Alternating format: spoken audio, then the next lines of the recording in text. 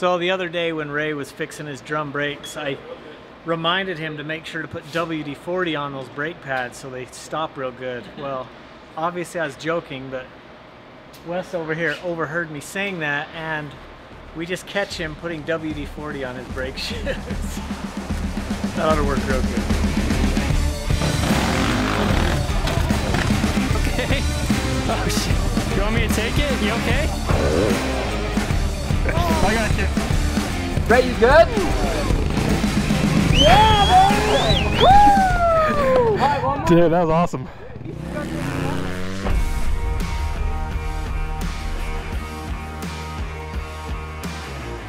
Hey everyone, so to catch you up on what's been going on so far, as you've seen, we've got all the bikes here at Rocky Mountain. We've had some time to go through, shake the bikes down, find out what's broken on these, what needs to be fixed, also what other parts and accessories that we're gonna need. And remember, we have that budget that we can't go over, and we have a goal.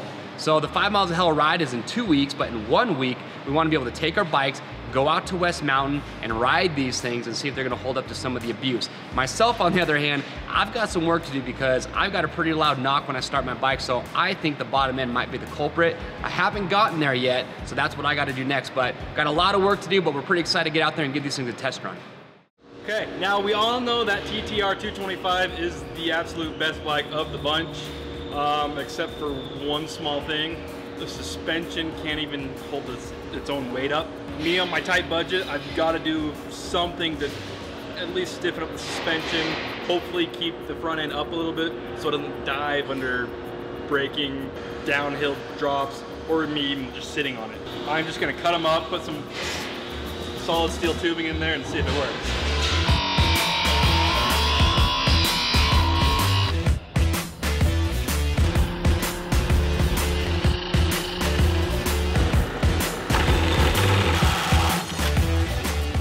When I pulled the cylinder off, as I showed you before, I had some huge gouges above the exhaust port. Looked like the piston ring got caught in the exhaust port. So I didn't know how big a piston to go, so I went with a whole millimeter bigger. Got a new Wiseco piston. I took it up to Lindsay Machine Racing LMR, and they bored it out to the new piston. And as you can see, they got rid of all the big gouges in there. The cylinder looks perfect now. These guys did an awesome job. It's like a brand new cylinder.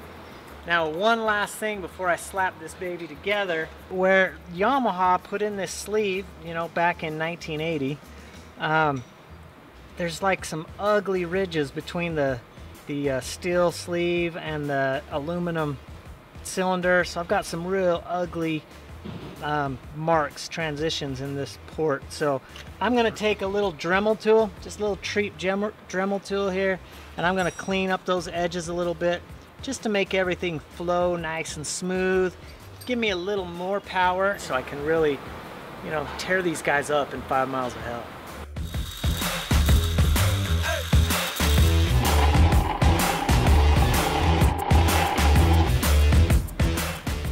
I just gave you an update on my cylinder. I just want to tell you where I'm at with the rest of the bike. I replaced all the seals on this thing. The shaft seal, it had like fallen out, so I put a new seal in there. Put a new seal behind my sprocket here on the counter shaft, and there was a shoelace tied up in the old seal, so that's why it was leaking. So no more leaks there. I'm stoked to get the cylinder piston on this thing and see if it'll run. I've pretty much bought all my parts. And I'm sitting at like, I still got $100 to spare. So I think this thing is gonna be ready to rock and roll with, you know, $100 to spare. So I guarantee none of these other guys are that far ahead.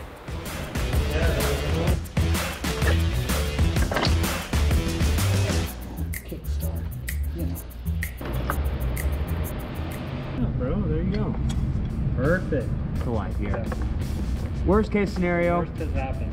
Yeah, worst case scenario is happening. We have a bad crank and piston. All right, the update is we have the motor pulled. Piston and crank are bad. So right now I'm actually just cleaning up the motor, getting it ready for us to pull it apart, split the cases. But, so if you ever pull a motor apart and you're looking at your top end, you've got your piston here and you've got your connecting rod. If you have up and down play, and it's not gonna be enough to where you can see it on camera, but you'll be able to feel it.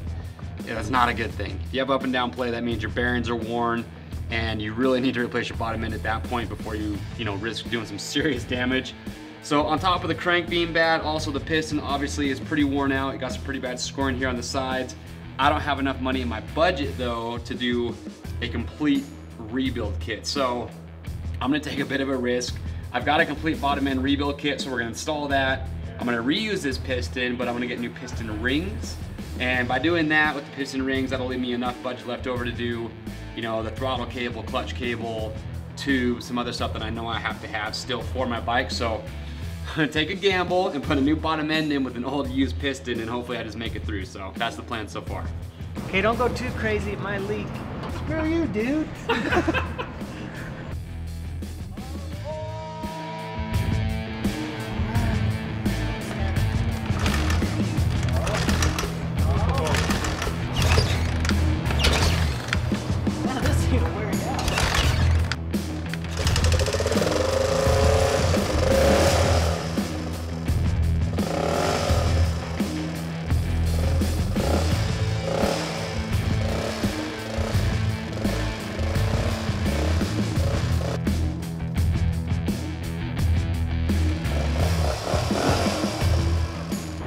I'm sure it's like all Hondas, it's probably cold-blooded.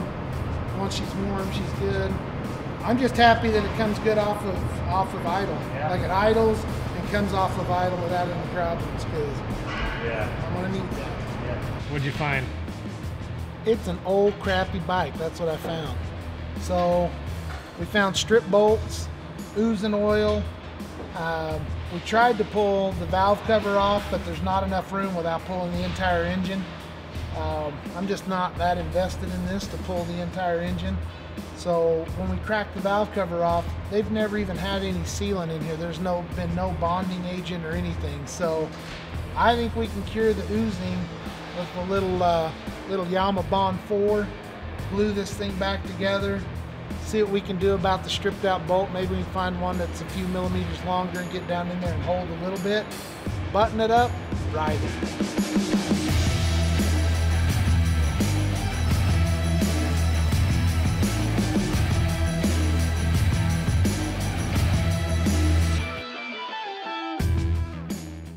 All right, so I'm cleaning up my air box, but I figured out that this piece kind of pops off, and that's what you're supposed to be able to tighten the air filter to make a seal here. So I'm gonna try and cut this out, put some new silicone around here, re-rivet it back together. I was out of town for like a day and they went ham on my bike. As you can see, I have a new rear fender set up, new wheel graphic, and a backward seat, so I'm set. Okay, so I found a seat.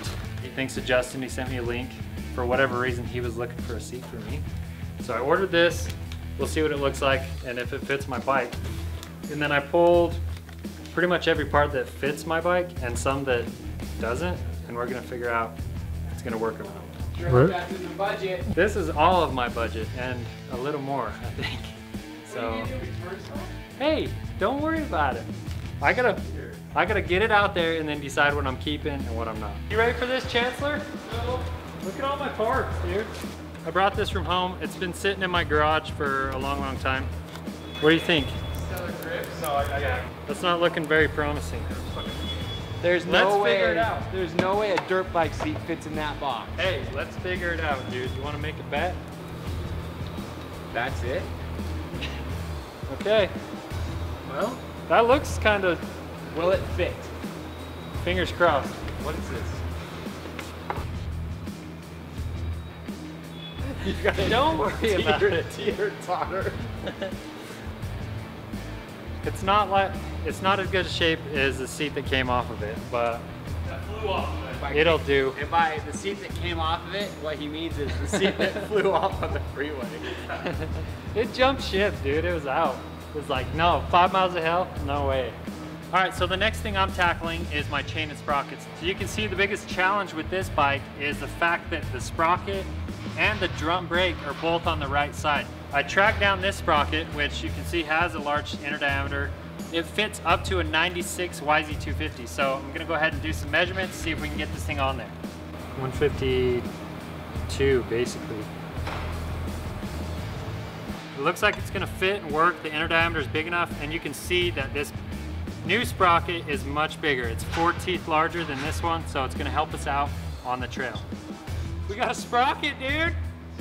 Woo! Oh yeah, look at that. 1 crack, 2 crack, 3 crack, 4 crack. 4 crack, dude. Lower gearing. I have a Recon tire. It's gonna be an off-road freaking billy goat. Justin almost stole my tire, but then he just hit it, so good to go.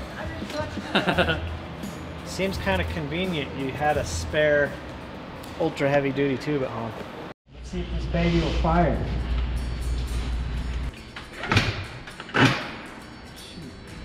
I need to tighten my Kickstarter. Dude! Take 2. Maybe that's off. Did you turn the petcock on? Oh.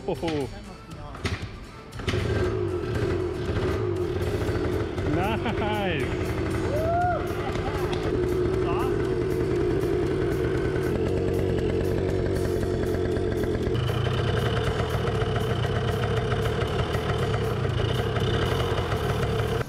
As you can see, my shift lever is broken. It's got a big crack in it. Both sides, it was all tweaked. I straightened it out best I could. Now I just gotta weld up those cracks.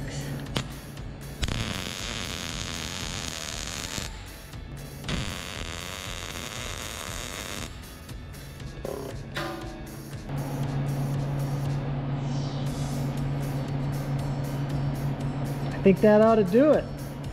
All right, let's try this baby again. Oh, 1 kick! She's alive!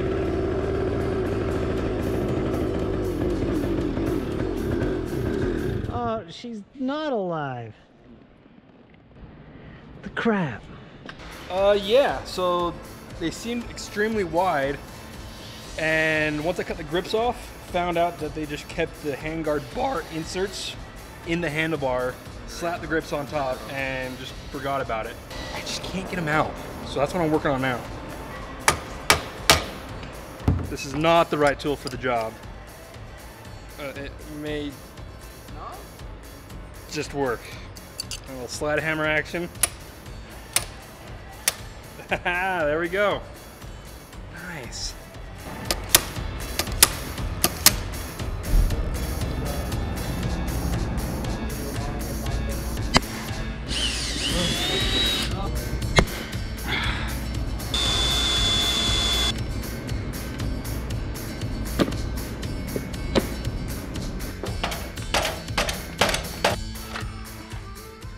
All right.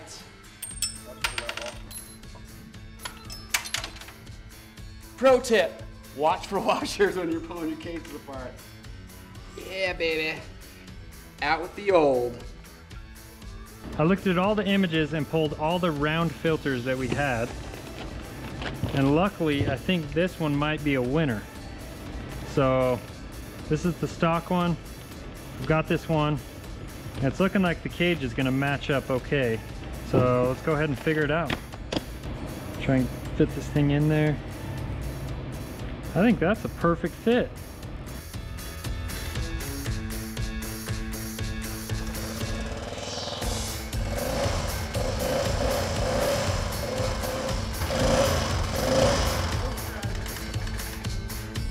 New handlebars are on. Got hand guards because I don't want to break any levers while I'm out there. You know, new clutch. Not a lot of new components on it. Most of it's been pulling it apart, lubing it, cleaning it, getting everything in working order. Not a lot I can do about the engine. I can't afford a piston and rings on the budget I have for it, so we're just gonna have to ride it smoky. But other than that, just button it up, maybe get some stickers for it, maybe a little duct tape for the seat. That's about it.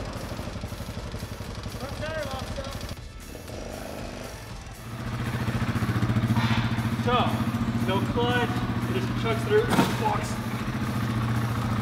Yeah. Oh wait, forgot. Oh, okay, sorry. Super simple. Go off. Hey, what's up guys? We're back at it today and just wanted to give you guys a little update on the bike situation. So we're actually doing a test ride out on West Mountain in 2 days. Now pretty much everybody else is ready to go. Ray's bike, Chancellor's bike, and Justin's bike are all running. They're put back together, but as you can see, I've got a few more things to do on this bike. So I finished up putting together, rebuilding the airbox, put all new hardware in it. Made some new sealage there, so no dirt is getting through. I just need to oil my air filter. And then a couple other things that I'm doing is I've got some new clutch plates for this thing. Gonna get those soaking in oil. I'm about ready to pull the clutch cover off and replace that, and I'm gonna do crank seals at the same time. And then the last thing I need to do is re-go through the carburetor because I got my new float and needle. So after that, I should be ready to go for the ride on Wednesday. What's your role in this whole thing? Supervision. Supervision. That's it. No, he is. Because I will be the first to admit, I am not very mechanically inclined. I'll do little things here and there, but as far as tearing down a motor, completely rebuilding it, there's no way I would feel confident doing it completely on my own. So Charles has been supervising me, but making me do the dirty work, which is good though, because I like to learn about bikes. I love learning about the engines, and it's only gonna get better from here. So we got the cases back together, new crank is installed. So a couple things, just a little advice. Once you put everything back together, we showed you earlier on the worn out crank how you had that up and down play. With the new crank in, you have no up and down play. You'll still have a little side to side, which we said is normal. But a couple things to check here. You obviously wanna make sure that the crank can rotate freely once you have everything back together. You're gonna be able to wanna spin the transmission, have that spin freely, because if it doesn't, something's not right. You're gonna have to pull the cases back apart and look at it again. But cases are together, we're gonna put everything back on, and next thing you know, we're gonna throw on the old piston. I'm nervous for that, but yeah, it's coming together good. So the chain had been adjusted all the way back, so I had no more room to adjust the thing. So I thought it'd be a good idea to take a couple links out of the chain. So I did that, put it all back together. Now I have plenty of adjustment in my chain, but the problem is this fat tire rubs the swing arm, so it hardly even rolls. I took it for a spin and it started smoking, so this tire's not gonna work. Luckily I have a little bit left in the budget, so I got me the Kenda Trackmaster, a lot skinnier tire. I'm a little bummed I had to buy a tire, but it's gonna be nice to have some fresh rubber on this thing. Ready, moment of truth. Ooh, look at that. I got all sorts of clearance now. So this helmet is a perfect match for the DT175. Vaughn, when he was a kid, his mom had this very bike and she had the matching helmet to go with it. So she was kind enough to let me borrow her helmet while I take the DT through 5 miles of hell. Isn't that sweet?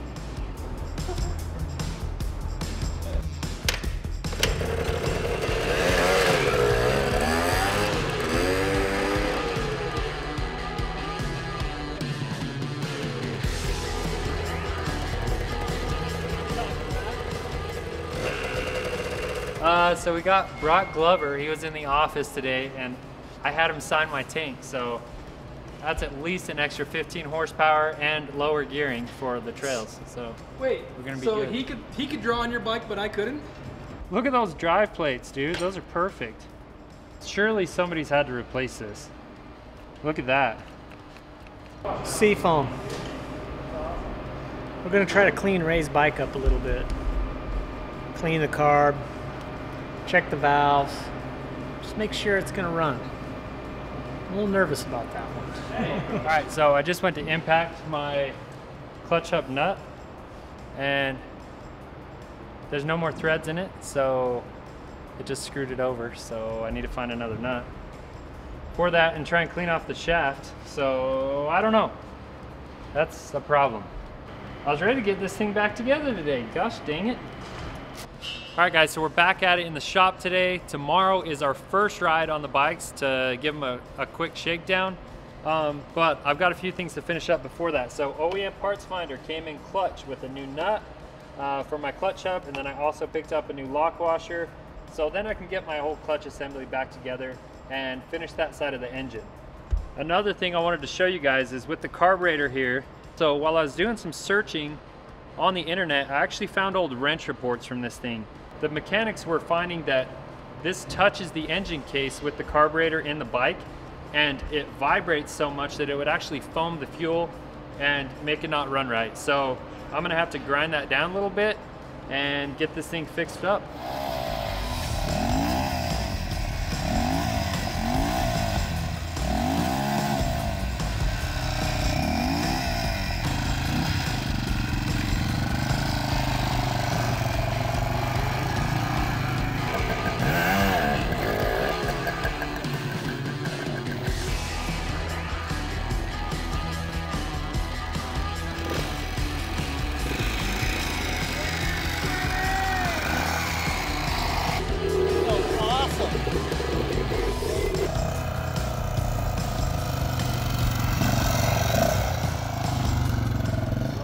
So I can't get my flywheel off.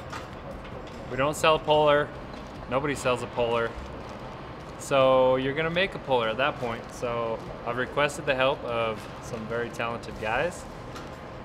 They're hopefully gonna lathe out a bolt and make a flywheel puller. I don't know, fingers crossed that it works. We got it. We're gonna turn Wes into a machinist here. Don't need to go super. We don't want to crush the thread. Okay. I don't know what I'm doing, even though it might look like it.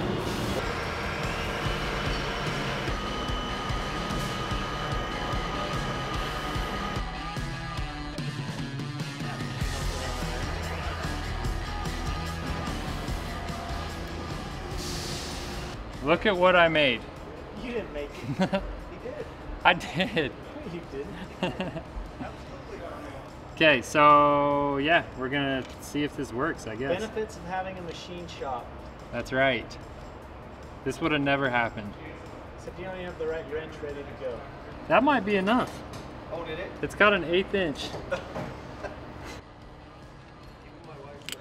think I have an RC car with a bigger flywheel than that. Yeah. Hey! It worked! Pull that stator plate off. Let's see that little baby flywheel. What flywheel? That's gonna Yeah. chug right through 5 miles. Thing's gonna chug so good through all that. Can we technical weld some trails. weight onto that thing? All right, so we just got the flywheel out. I'm gonna swap my crank seal out really quick, get this bike back together, and then we're off to test these bikes. But it looks good.